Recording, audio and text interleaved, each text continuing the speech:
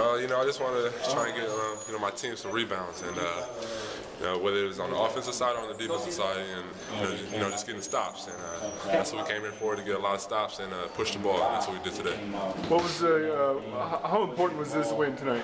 Very important. Last year we came up here and we lost both games, and we had a tough loss at UW, and we want to come back here and get at least one of them. You never want to come away with 2 losses. So that puts us at 16-4. So we're doing pretty good. What does it say about this team that even after the slow start and the sluggish part there in the second half, that you were able to come back and take control down the stretch and win? It shows a lot about our team. Last year we would have lost by 20 at this point in time, and so everybody just came to play, and everybody's ready, especially people off the bench coming in and shooting, especially Jamel. He had 3 big threes at the end. So just coming in, everybody is ready to play this year.